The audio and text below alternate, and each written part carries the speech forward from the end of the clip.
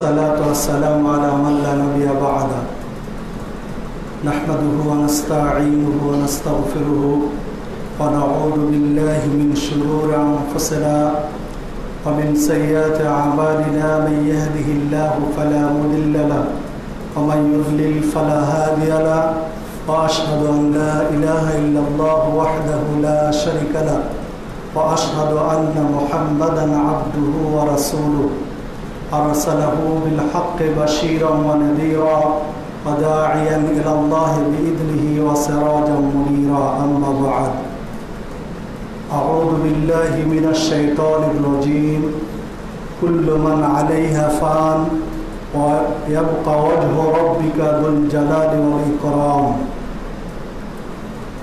সম্মানিত ঈদের সালাতের মুসল্লিবৃন্দ, সর্বাগ্রে সেই মহান রব্বুল আলামিনের শুকরিয়া আদায় করি যার অশেষ মেহেরবানিতে আমরা সুস্থ শরীরে রমাজানের 30টি সিয়াম পালন করে ঈদুল ফিতরের সালাত আদায় করার সুযোগ পেয়েছি। তাই সকলে বলি আলহামদুলিল্লাহ। বর্তমান পৃথিবীতে অনেক রাষ্ট্রে লক্ষ লক্ষ কোটি কোটি মুসলিম তারা আমরা যে পরিবেশে অন্তত মসজিদে একত্রিত হয়ে ঈদের সালাত আদায়ের সুযোগ পেয়েছি, তারা এই সুযোগটুকুও পাননি। বহু রাষ্ট্রে, যা কয়েকদিন থেকে ফোনে বিভিন্ন জন প্রবাসীরা জিজ্ঞাসা করছেন তারা কিভাবে ঈদের সালাত আদায় করবেন, কারণ তাদের জন্য মসজিদেও অনুমতি নেই। 5-6 জনের বেশি এক জায়গায় জমা হতে পারবে না। তো বহু রাষ্ট্রে বহু মুসলিম ঈদের সালাত ঘরে নিজ পরিবারের সাথে আদায় করেছেন বা আজকে করছেন। তো আমরা মাঠে সুযোগ না পেলেও অন্তত মসজিদে আল্লাহ রাব্বুল আলামিন আমাদের এই সুযোগটুকু দিয়েছেন, তাই আবারও তার শুকরিয়া আদায় করি আলহামদুলিল্লাহ। দরুদ ও সালাম বর্ষিত হোক সর্বকালের সর্বশ্রেষ্ঠ মহামানব সৈয়দুল মুরসালিন খাতামুন নবীন নবী মুহাম্মদুর রাসূলুল্লাহ সাল্লাল্লাহু আলাইহি ওয়াসাল্লামের প্রতি। আমি আপনাদের সামনে সূরা রহমান থেকে 2টি আয়াত তেলাওয়াত করেছি। এর আলোকে মহান স্রষ্টার দিকে আত্মসমর্পণ করা সম্পর্কে 2-1টি কথা বলে ঈদের খুতবা শেষ করব ইনশাআল্লাহ। ওয়া তাওফীকি ইল্লা বিল্লাহ আলাইহি তাওয়াক্কালতু ওয়া ইলাইহি উনীব। সম্মানিত উপস্থিতি, আল্লাহ রাব্বুল আলামিন আপনাকে আমাকে নিপুণভাবে সৃষ্টি করেছেন এবং ঘোষণাও দিয়েছেন যে আল্লাহ রাব্বুল আলামিন মানুষকে সৃষ্টি করেছেন খুব দুর্বলভাবে।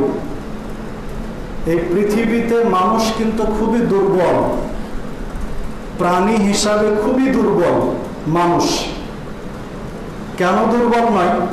দেখুন, গোটা পৃথিবীতে মানুষের সেবার জন্য, চিকিৎসার জন্য লক্ষ লক্ষ হাসপাতাল আছে, ক্লিনিক আছে। লক্ষ লক্ষ চিকিৎসা বিজ্ঞানীরা মানুষের চিকিৎসার জন্য, বিভিন্ন রোগ নিরাময়ের জন্য নিরলসভাবে গবেষণা চালিয়ে যাচ্ছেন, স্রেফ মানুষকে সুস্থ রাখার জন্য।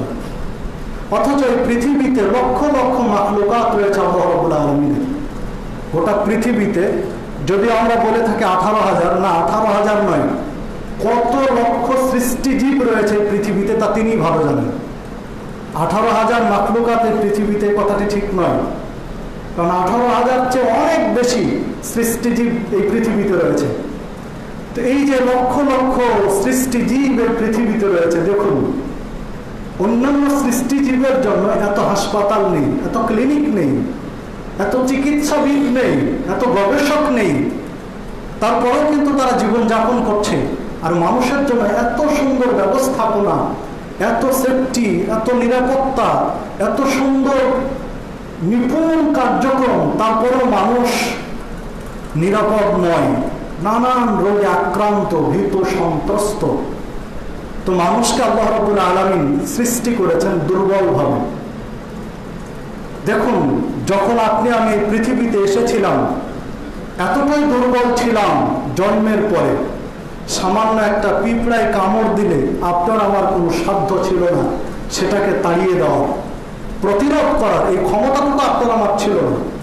ঠিক জীবনের পরন্ত বিকেলে মৃত্যুর পূর্ব মুহূর্তে এমন একটা পর্যায়ে আবার উপনীত হব যে একটা পিঁপড়ায় কামড় দিল আপনি আমি সেটাকে হাঁকাতে পারবো না, সরাতে পারবো না।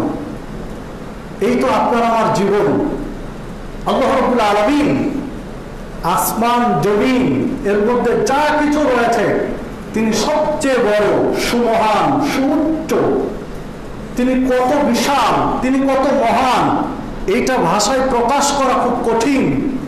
তাই তো আল্লাহ রাব্বুল আলামিন যেভাবে শিখিয়ে দিয়েছেন আমরা সেইভাবে তার তাসবিহ পাঠ করি আলহামদুলিল্লাহ। রাসূলুল্লাহ সাল্লাল্লাহু আলাইহি ওয়াসাল্লাম যেভাবে শিখিয়ে দিয়েছেন সেইভাবে আমরা তার বরত্ব প্রকাশ করি আল্লাহু আকবার। প্রত্যেকটা মুসলিম মুহুর্মুহু উচ্চারণ করে এই ঈদের সালাতকে কেন্দ্র করে আল্লাহু আকবার, আল্লাহু আকবার। মানে আল্লাহ তুমি সবচেয়ে বড়, আল্লাহ তুমি সবচেয়ে বড়। এই পৃথিবীতে যত ইবাদত রয়েছে তার মধ্যে সবচেয়ে গুরুত্বপূর্ণ, সবচেয়ে ফজিলতপূর্ণ, সবচেয়ে তাৎপর্যপূর্ণ ইবাদত হচ্ছে সালাত। যে সালাতের আহ্বান, যে সালাতের সূচনা মানুষকে ডাকা হয়, সেই তিনি বড়, তিনি মহান। এই উচ্চারণ দিয়ে আল্লাহু আকবার, এই ধ্বনি দিয়েই মূলত সালাতের আহ্বান করা হয় যে তিনি সবচেয়ে বড়। ঠিক মুয়াজ্জিন যখন ইকামত দেন, সালাত আরম্ভ হবে, তখনও কিন্তু আমরা সেই উচ্চারণই করে আল্লাহু আকবার, তিনি সবচেয়ে বড়। ঠিক যখন ইমাম সালাত আদায় করবেন, মুসল্লিদেরকে কমান্ড করবেন সালাত শুরু, তখনও সেই একই ধ্বনি উচ্চারণ করছে আল্লাহু আকবার, তিনি সবচেয়ে বড়। ঠিক যখন রুকুতে গিয়ে তাসবিহ পাঠ করি তখনও ঠিক একই ধরনের শব্দই বলি সুবহান রাব্বিয়াল আযীম। যে এমন প্রভুর তাসবিহ পাঠ করি, পূর্ণ পবিত্রতা ঘোষণা করি যিনি আজিম। মানে তিনি আজিম এমন একটা শব্দ যে তিনি কত বিশাল, তিনি কত মহান, যা তুলনাহীন, তাকে বলা আজিম। ঠিক সিজদাতে গিয়ে সে তাসবিহ পাঠ করি সুবহান রাব্বিয়াল আলা। আমরা এমন প্রভুর প্রশংসা জ্ঞাপন করি, স্তুতিবাদ জ্ঞাপন করি, পূর্ণ পবিত্রতা ঘোষণা করি যিনি আলা, যিনি সবচেয়ে বড়, যিনি সবচেয়ে মহান, সুবিশাল। সবার একটু উপস্থিতি দেখুন, তিনি সবচেয়ে বড়, তার কাছে আপনাকে আমাকে মাথা নত করতে হবে। এই পৃথিবীতে যে যতই বড়ত্ব প্রকাশ করুক না কেন, যে যতই দাবি করুক না কেন আমি বড়, আমি মহান ইত্যাদি, কিন্তু তার কাছে সবই ঠুনকো, তার কাছে সবই তুচ্ছ।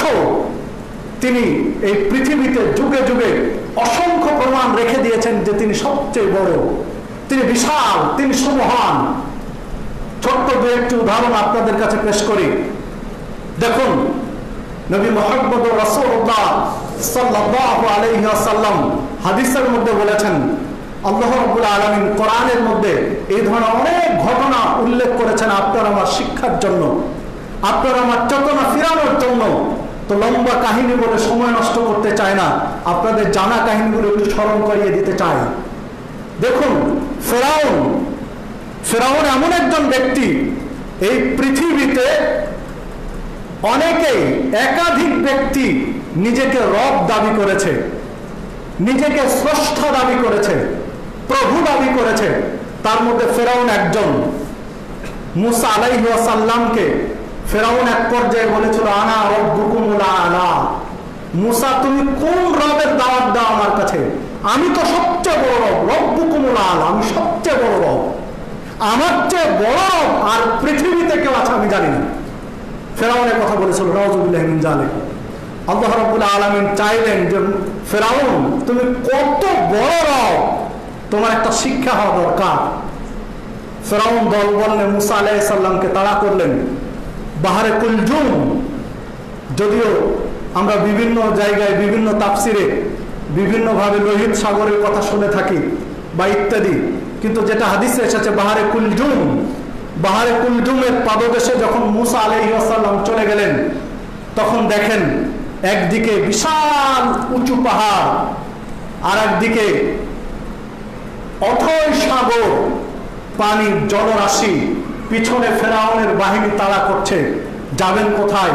আল্লাহ রাব্বুল আলামিনের নির্দেশে মুসা আলাইহিস সালাম তার লাঠিটা নিক্ষেপ করলেন বাহারে কুলজুমে। তিনি যে সবচেয়ে মহান, তিনি সবচেয়ে বড়, তার প্রমাণ করে দিলেন। পানিকে পাহাড়ের মতো দুই দিকে দাঁড় করিয়ে দিয়ে মাঝখান দিয়ে রাস্তা বের করে দিলেন। সাগরের বক্ষ বুক চিরে রাস্তা বের হয়ে গেল। মুসা আলাইহিস সালাম তার দলবল নিয়ে পার হয়ে চলে গেলেন। ফেরাউন আসলো, মনে করলো মুসা চলে গেছেন, তখন আমিও যেতে পারবো। দম্ভ ভরে নেমে গেল। যখন সাগরের মাঝ পর্যায়ে গেল, আল্লাহ রাব্বুল আলামিন তিনি পানির নির্দেশ দিলেন, পানি সমান হয়ে গেল। মুসাকে চুমিয়ে, ফেরাউনকে চুমিয়ে মারলেন, মুসা আলাইহিস সালামকে নিষ্কৃতি দিলেন। তিনি সবচেয়ে বড়।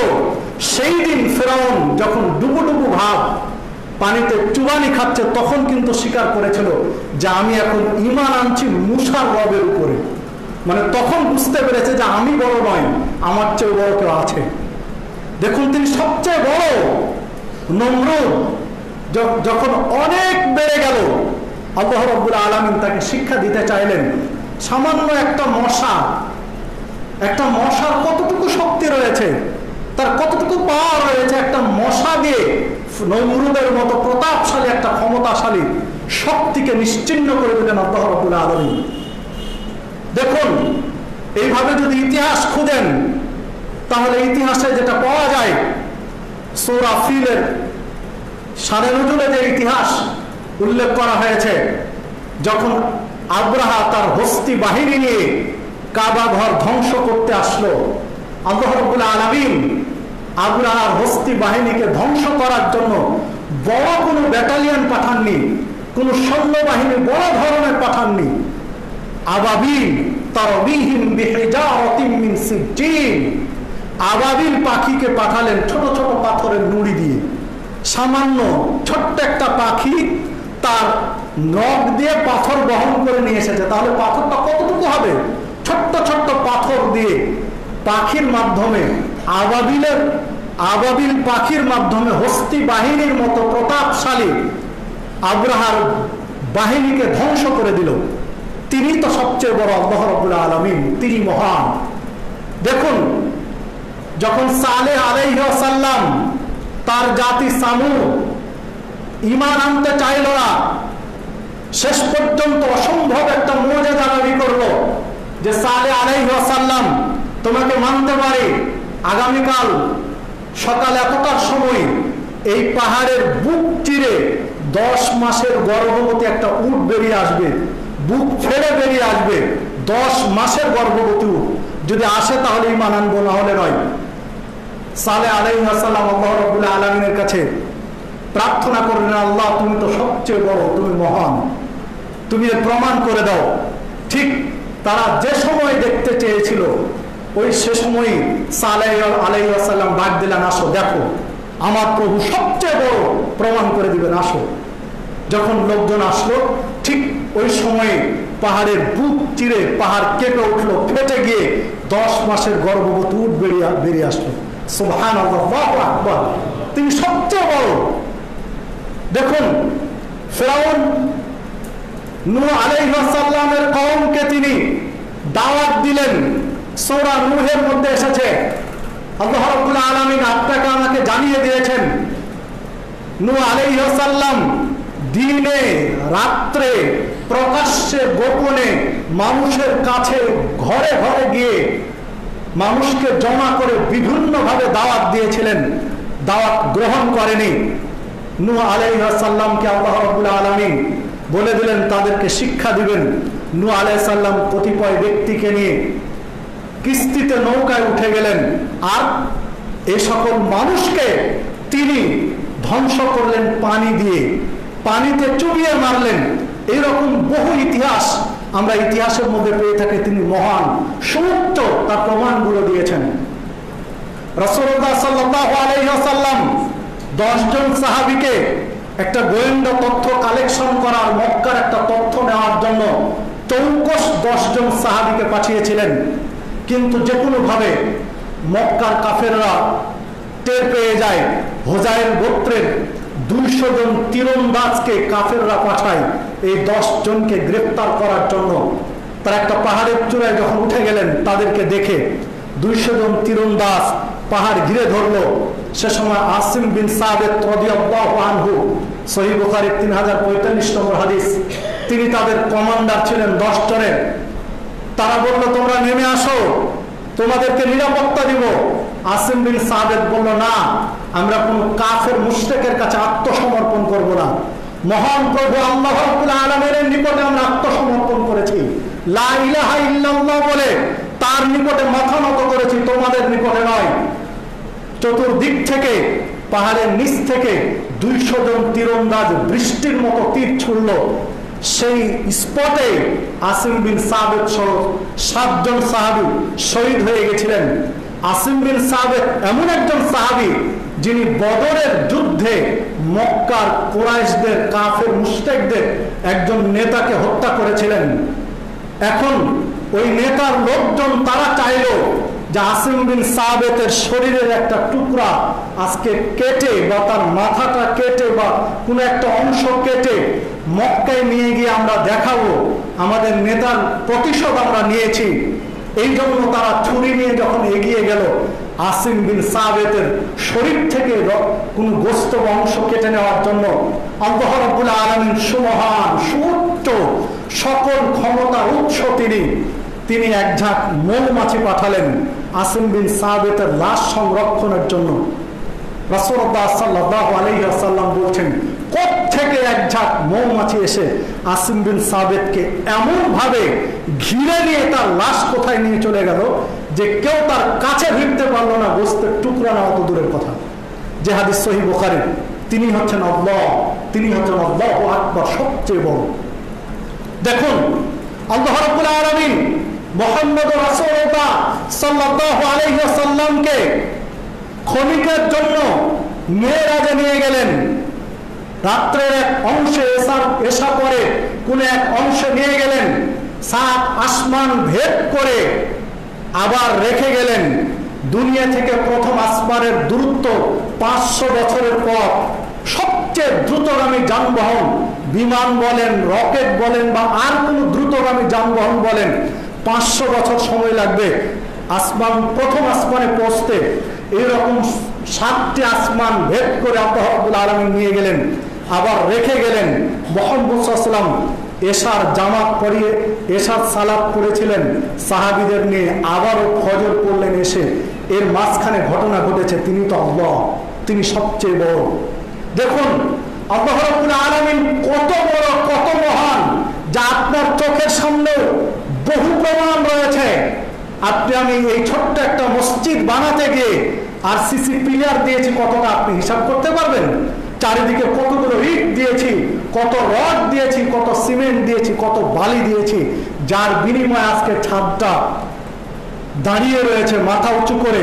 তারপর একদিন আসবে 100 বছর, 200 বছর বা 500 বছর বা 1000 বছর পরে হলেও একদিন এই ছাদ ধসে পড়ে যাবে, ঠেকাতে পারবে না। অথচ হাজার হাজার বছর ধরে বিশাল আসমান মাথার উপরে ঝুলছে, না আছে কোনো খুঁটি, না আছে কোনো আরসিসি পিলার, না আছে কোনো ঠেকা, না আছে কোনো রকম হিললে, সম্পূর্ণ শূন্যের উপরে আপনার আমার মাথার উপর আসমান ঝুলিয়ে রেখে দিয়েছেন আল্লাহ রাব্বুল আলামিন। যে কথা আল্লাহ রাব্বুল আলামিন সূরা মুলকের মধ্যে বলছেন, সূরা কফের মধ্যে বলছেন যে তোমরা আসমানের দিকে তাকিয়ে দেখেছো কি কোনো খুঁত আছে আসমানের মধ্যে, কোনো ফুটো আছে, কোনো ছিদ্র আছে, বা তাকিয়ে তোমরা বলতে পারবে যে আসমানের এই জায়গাটায় এই জিনিসটা ঘাটতি রয়েছে, আসমানের এই জায়গাটায় এই জিনিসটা কম রয়েছে, এটা মেরামত করা দরকার বা সংশোধন করা দরকার, তোমরা খুব বের করতে পারবে? আল্লাহ রাব্বুল আলামিন পৃথিবীর মানুষকে চ্যালেঞ্জ করে দিয়েছেন, যারা নাস্তিক তোমরা আসমানের দিকে তাকিয়ে দেখো, কে এটা করে রেখেছেন? তিনি তো আল্লাহ, তিনি আল্লাহু আকবার, তিনি বিশাল আসমান করেছেন। যখন আকাশে তারাগুলো উঠে, সুন্দর পূর্ণিমার চাঁদ উঠে, কি সুন্দর ভাবে তিনি সুশোভিত করেন আসমানকে, আপনার আমার চেতনা ফেরানোর জন্য, আপনার আমার বোধোদয়ের জন্য, যেন আমরা শিক্ষা নিয়ে তার কাছে আত্মসমর্পণ করতে পারি, তার কাছে ফিরে আসতে পারি, তার কাছে মাথা নত করতে পারি। কাফের মুশরিকরা যখন মুহাম্মদ সাল্লাল্লাহু আলাইহি ওয়াসাল্লামকে বললেন যে ঠিক আছে তোমাকে মেনে নিব, তুমি চাঁদ দুই খণ্ড করে দাও, রাসূলুল্লাহ সাল্লাল্লাহু আলাইহি ওয়াসাল্লাম কাবা ঘর থেকে সামান্য দূরে কোবাইস নামক পাহাড়ের উপরে তাদেরকে নিয়ে গেলেন। কোবাইস পাহাড়ের উপরে গিয়ে, জাবালে কোবাইস বলা হয়, জাবালে কোবাইসের উপরে নিয়ে গিয়ে আল্লাহ রাব্বুল আলামিনকে স্মরণ করে আঙ্গুল দিয়ে ইশারা করেছিলেন চাঁদের দিকে। আল্লাহ রাব্বুল আলামিন চাঁদকে দুই খণ্ডে ভাগ করে দিয়েছিলেন, চাঁদকে ফাটিয়ে দুই খণ্ড, দুই টুকরো করে দিয়েছিলেন, যে দেখো চাঁদ দুই খণ্ড হয়ে গেছে, এবার তোমরা ঈমান আনো। যে আলোচনা আল্লাহ রাব্বুল আলামিন তুলে ধরেছেন সূরা কমারের মধ্যে, যে আল্লাহ চাঁদকে ভাগ করে দিয়েছিলেন। তারপরেও কিন্তু মক্কার কাফের মুশরিকরা ঈমান আনেনি, এনেছিল সামান্য কিছু ব্যক্তি। দেখুন আপনার আমার সামনে এত প্রমাণ, এত স্পষ্ট নিদর্শন থাকার পরেও আপনি আমি কয়জন ঈমান এনেছি? তাদের মক্কার কাফের কুরাইশদের সাথে আপনার আমার পার্থক্য কোথায়? আল্লাহ রাব্বুল আলামিন অতীতের কোন জাতিকে নিশ্চিহ্ন করার জন্য, ধ্বংস করার জন্য বড় কোনো সেনাবাহিনী পাঠাননি। ছোট্ট ছোট্ট বিপদ দিয়ে, ছোট্ট ছোট্ট গজব দিয়ে আল্লাহ শেষ করে দিয়েছেন। হাতে গোনা মাত্র কয়েকটা জাতিকে বড় গজব দিয়েছিলেন, তাদের পাপ বেশি হওয়ার কারণে। কওমে লূত আলাইহিস সালামের কওম যখন সমকামিতায় লিপ্ত হয়েছিল, সমকামী সবচেয়ে জঘন্য একটা অপরাধ, এই অপরাধ করার জন্য যেটা জর্ডানের মধ্যে অন্তর্ভুক্ত বর্তমান, সেটা ওই কওমটাকে তুলে, মাটি তুলে উল্টিয়ে দিয়েছিলেন, যেটা এখন ডেড সি, যেখানে কোনো প্রাণী পর্যন্ত জন্ম নেয় না, যে সাগরে, যেটাকে মৃত সাগর বলা হচ্ছে। দেখুন এইরকম নিদর্শনগুলো রেখেছেন আপনার আমার জন্য।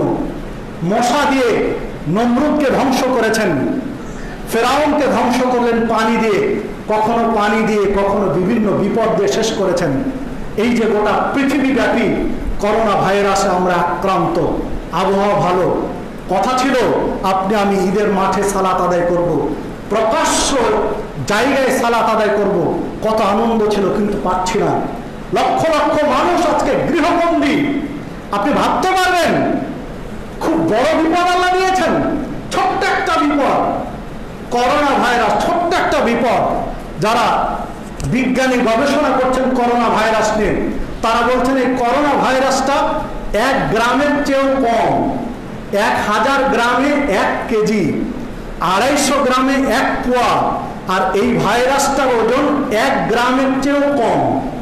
তো 1 গ্রাম মানে 1000, 1 কেজিকে 1000 ভাগ করলে একটা ভাগ, তার সমান নয়, তার চেয়েও কম। তো সামান্য এই একটা কি সরিষার দানা বা একটু বেশি, সামান্য 1 গ্রাম বা তার চেয়ে কম একটা ভাইরাস আল্লাহ দিয়েছেন। আর এই ভাইরাসের গোটা পৃথিবী, বাংলাদেশ নয়, গোটা পৃথিবীর মানুষ গৃহবন্দী, গোটা পৃথিবী লকডাউনের মধ্যে অবস্থান করছে। প্রায় 1.5 কোটি মানুষ এই ভাইরাস আক্রান্ত, 1.5 কোটির বেশি, 53 লক্ষ মানুষ পার হয়ে গেছে আক্রান্ত। প্রায় 3.5 লক্ষ মানুষ এই 1 গ্রামের চেয়ে কম ভাইরাসে জীবন হারিয়েছেন। 3,40,000 পার হয়ে গেছে, মানে প্রায় 3.5 লক্ষ মানুষ জীবন হারিয়েছেন। আপনার আমার বাংলাদেশেও প্রতিনিয়ত হাজার হাজার মানুষ আক্রান্ত হচ্ছে প্রতিদিন। প্রায় 400 জন মানুষ ইতিমধ্যে জীবন হারিয়েছেন। আপনি ভাবতে পারবেন সবারই উপস্থিতি, এই ছোট্ট একটা ভাইরাসের কাছে আপনি আমি কতটা কাবু, উপকার। হাজার হাজার লক্ষ লক্ষ চিকিৎসা বিজ্ঞানী চেষ্টা করছেন, কিন্তু এখনো কোনো সফল চিকিৎসা বের হয়নি। সকলে আইডিয়ার উপরে, ধারণার উপরে চিকিৎসা দিয়ে যাচ্ছেন, নির্দিষ্টভাবে এখনো ভ্যাকসিন বা ওষুধ আবিষ্কার করতে পারেনি। অথচ গোটা পৃথিবীর চিকিৎসা বিজ্ঞানীরা, চিকিৎসাবিদরা চেষ্টা করছেন। তো এক ভাইরাসের কাছে 1 গ্রামের চেয়ে কম ভাইরাস আপনি আমি উপকার। আল্লাহ যদি 100 গ্রাম ওজনের, 1 পোয়া ওজনের কোন বিপদ দিতেন, তাহলে আপনার আমার কি হতো? আপনি আমি কোন পরিস্থিতি দিতাম? আপনাকে আমাকে ফিরে আসার জন্য আল্লাহ এই সুযোগগুলো দিয়েছেন। দেখুন এই ছোট্ট একটা ভাইরাসের কারণে আজকে মারা গেলে আপনজন লাশ ছুঁয়ে দেখা দূরের কথা, লাশের কাছে ভিড়ছে না। ভয় যে যদি আমাকে ধরে নেই, যদি আমি আক্রান্ত হয়ে যাই, লাশ দাফন করতে পর্যন্ত যাচ্ছে না।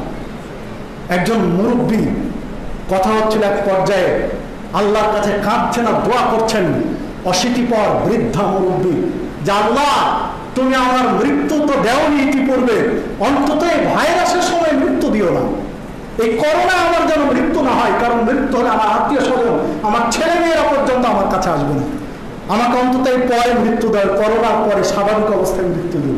মানে পরিস্থিতিটা কোথায়? ঢাকার রাজপথে একজন ব্যক্তি ডায়াবেটিস তার বেড়ে গেছে, একজন মহিলা ডায়াবেটিস বেড়ে যাওয়ার কারণে, মাত্রাতিরিক্ত হয়ে যাওয়ার কারণে ওষুধ নিতে যাচ্ছিলেন, ঠিক ফার্মেসির সামনে পড়ে গেছেন, ফার্মেসির সামনে মাথা ঘুরে পড়ে গেছে। তখন আশপাশে যত দোকানপাট ছিল প্রত্যেকে নিজ নিজ দোকান বন্ধ করে, ফার্মেসি বন্ধ করে সবাই পালিয়েছে, কেউ কাছে ভিড়েনি। সারাটা রাত ঢাকার রাজপথে সেই লাশ পড়েছিল। পুলিশের লোকজন এসে, প্রশাসনের লোকজন এসে তারা বিশেষ প্রোটেকশনে লাশ তুলে নিয়ে গেছে। এই তো বাংলাদেশের ইতিহাস। করোনা ভাইরাসের কাছে কতটা নাজেহাল আপনি আমি, অথচ আপনার আমার মূল চেতনা ফিরে না, হুঁশ ফিরে না, যে আল্লাহর কাছে আত্মসমর্পণ করি। করোনা ভাইরাস থেকে বাঁচার জন্য আজকে মহিলারা পর্যন্ত মাস্ক ব্যবহার করছেন, অথচ ১৫০০ বছর পূর্বে আল্লাহ রাসূল সাল্লাল্লাহু আলাইহি সাল্লাম মহিলাদের কি সুন্দর মাস্ক সম্বলিত পোশাক উপহার দিয়ে দিলেন মুসলিম জাতিকে।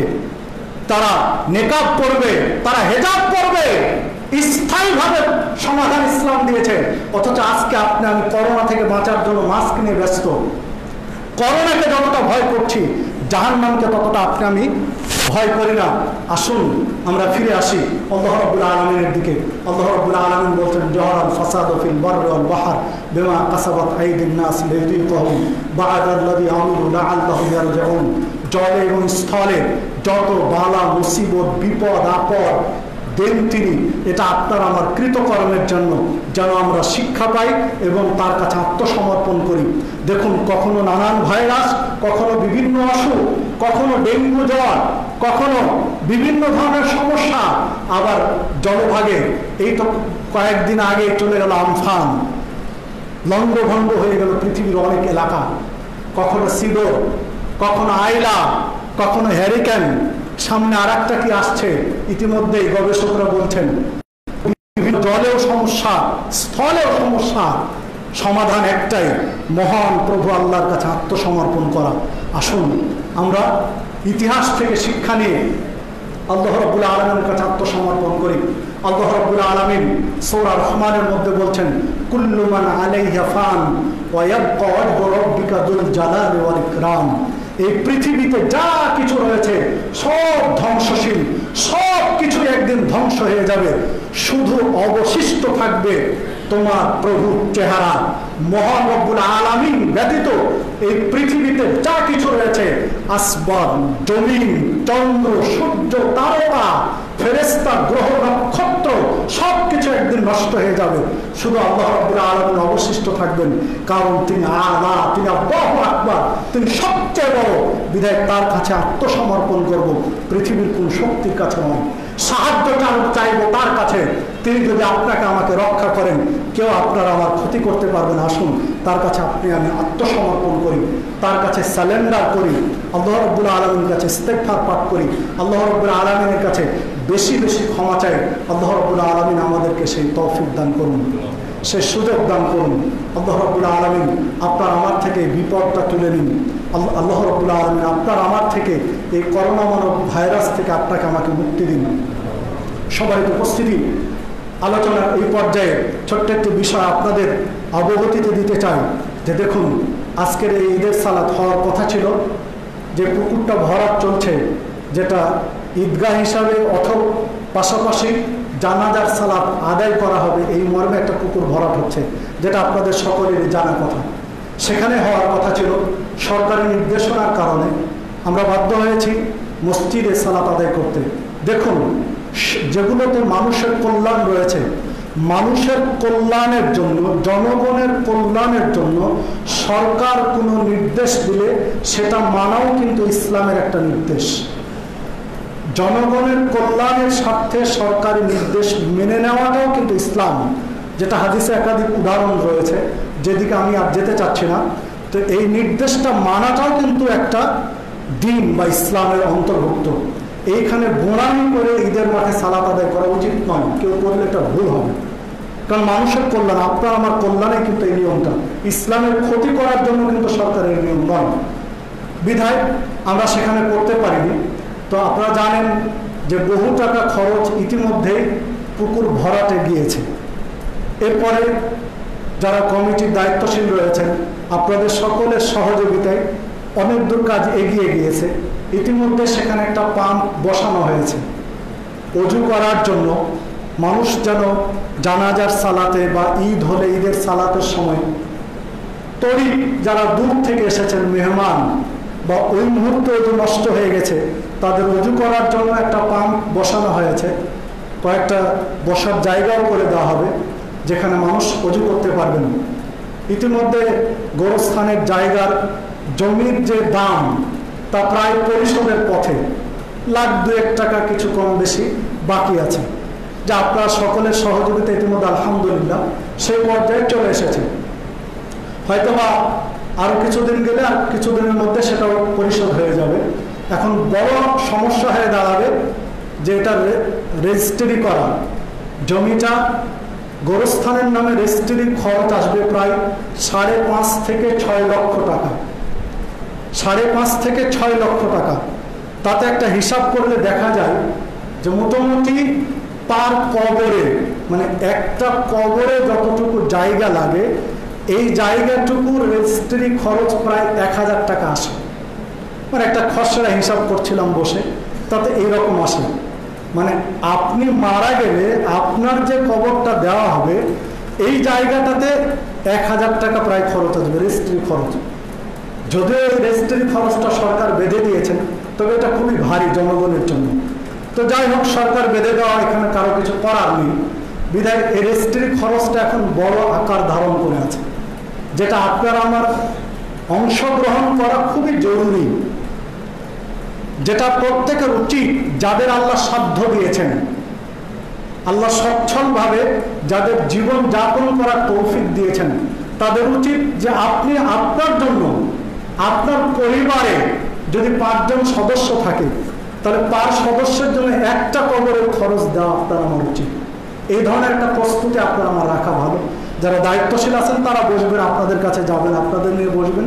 তো এ ধরনের একটা মেন্টালি প্রিপারেশন, মানসিক প্রস্তুতি রাখা ভালো। আর এর মধ্যে রেজিস্ট্রির আগে যে 1.5 লাখ 2 লাখ টাকা বাকি আছে, এটা পরিশোধ করা দরকার। এর জন্য আপনাকে আমাকে আজকে এগিয়ে আসা প্রয়োজন। পাশাপাশি অজুখানার পাশে 20 ফিট লম্বা ছোট্ট একটা ঘরের চিন্তা তারা করছেন যারা দায়িত্বশীল আছেন। এই ঘরটার কারণ হলো যে যেহেতু এটা খোলা জায়গা, ধরুন ঈদের সালাতে গেলাম অথবা জানাজার সালাতে গেলাম, হঠাৎ করে বৃষ্টি চলে আসলো বর্ষাকালে বা যে কোনো সময়, তাহলে তৎক্ষণাৎ 100 জন বা 50 জন মানুষ লাশটা নিয়ে দাঁড়াবেন, এই ব্যবস্থাটা থাকা ভালো। অন্তত লাশটা নিরাপদে, মানুষ না হয় এখানে দৌড়িয়ে চলে গেলাম, কিন্তু যারা কবর খননের কাজে ছিলেন, যারা লাশের সাথে সম্পৃক্ত, লাশ নিয়ে ওই মুহূর্তে কোথায় যাবেন? চাইলেও তো লাশের খাটিয়ে নিয়ে যে কোনো বাড়িতে ঢুকা সম্ভব নয়। এই জন্য ছোট্ট একটা 20 ফিট লম্বা একটা ঘর করার তারা চিন্তা করছেন। তো এই ঘরটা করাও খুবই জরুরি, কারণ বর্ষাকাল চলে এসেছে, মানুষের মৃত্যু তো থেমে থাকবে না। শীত, বর্ষা, গ্রীষ্ম, মৃত্যু কিন্তু এটা ছাড় দিবে না। তো বর্ষাকালেও লাশগুলো সুন্দরভাবে রাখার জন্য, দাফনের আগে রাখার জন্য, বৃষ্টি চলে আসলে সেখানে রাখার জন্য, বা বৃষ্টি চলে আসলে 50 জন মানুষ বৃষ্টি থেকে মাথা গুজার জন্য এই ঘরটা প্রয়োজন। এই ঘরে আপনাদের আমাদের অংশগ্রহণ করা জরুরি। এই ঘর তৈরি এবং বকেয়া টাকাটা পরিশোধ, আর যেটা রেজিস্ট্রির খরচের জন্য বসে আপনাদেরকে নিয়ে সেটা একটা ব্যবস্থা হবে ইনশাআল্লাহ। তো এই ক্ষেত্রে আপনারা চাইলে বালি, সিমেন্ট এবং ঘরে যদি কিছু রড লাগে রড, পাশাপাশি বড় একটা খরচ ইট, তো 500, 1000 ইট দিয়ে, রড সিমেন্ট দিয়ে, বালি দিয়ে বা আনুষঙ্গিক খরচ দিয়ে বা টাকা পয়সা আছে এটা দিয়ে যাদের যে সাধ্য আছে অংশগ্রহণ করবেন। দেখুন সব কিছু ছেড়ে চলে যাব কবর। ইতিমধ্যে মনে কতটা 32টা না কতটা কবর হয়েছে, 32। ইতিমধ্যে দেখুন 32টা কবর কিন্তু হয়ে গেছে। জমি রেজিস্ট্রি কিন্তু হয়নি, এখনো জমি কিন্তু রেজিস্ট্রি হয়নি, কিন্তু 32 জন এই কবরে, এই গোরস্থানে ইতিমধ্যে শুয়ে রয়েছেন। তারা কিন্তু দূর থেকে কেউ এসেছেন এমন কেউ নয়, তারা আকাশ থেকেও কিন্তু পড়ে যাননি, নাজিল হয়নি, বা জমিন থেকে উঠে আসেনি। তারা আপনার আমারই আত্মীয় স্বজন, আপনার আমারই প্রতিবেশী, এই সমাজেরই লোক, এই গোরস্থানের আওতাভুক্ত সমাজেরই লোক। আপনাকে আমাকেও কিন্তু শুতে হবে। বিধায় এইটা ঋণ মুক্ত করা, রেজিস্ট্রি করা বা এর আনুষঙ্গিক কাজগুলো সম্পূর্ণ করার জন্য আপনার আমার আন্তরিক হওয়া উচিত। দেখুন সব কিছু ছেড়ে চলে গেছেন ইতিমধ্যে 32 জন সব কিছু ছেড়ে চলে গেছেন। আদর, সোহাগ, মায়া, মমতা, ভালোবাসা, টাকা পয়সা, ধন দৌলত সব কিছু ছেড়ে ইতিমধ্যে শুয়ে আছেন 32 জন। আপনাকে আমাকেও যেতে হবে, হয় আজ, না হয় আগামীকাল, না হয় পরশু, যে কোনো দিন চলে যেতে হবে। জানি না কে যাব, কে আগে, কে পরে। তা আসুন আপনি আমি এর জন্য মুক্ত হস্তে দান করি, এর জন্য আপনি আমি এগিয়ে আসি। রাসূলুল্লাহ সাল্লাল্লাহু আলাইহি ওয়াসাল্লাম, ছোট্ট একটা হাদিস বলে আমি ইতি টানছি।